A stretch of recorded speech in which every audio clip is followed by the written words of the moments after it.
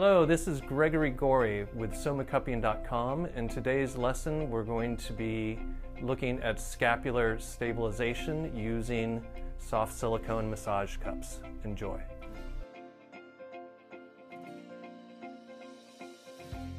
Okay, welcome to part 2 of scapular stabilization.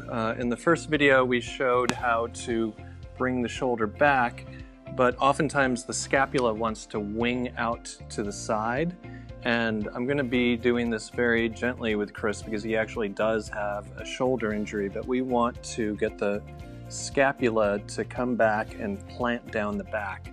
So Chris, what I'd like you to do is to very gently put your hand behind your back to whatever range of motion is comfortable. Is that okay? No pain with that? Yeah. If there's any pain with the motion, work within your client's range of motion. But now that he's set there, we're going to take the cup, and this time we're going to be using quite a bit more suction because we aren't going to be doing the gliding work.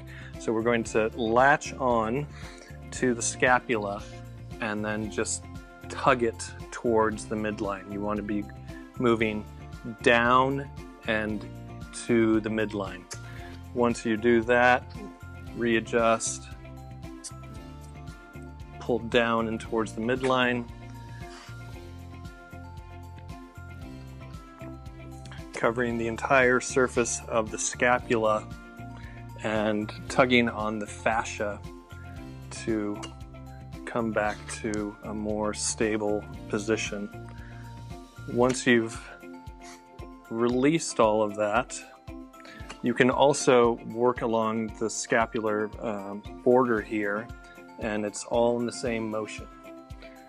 So remember, when you're doing the chest, you're coming back and forward. When you're doing the back, you want to be moving to the midline and down.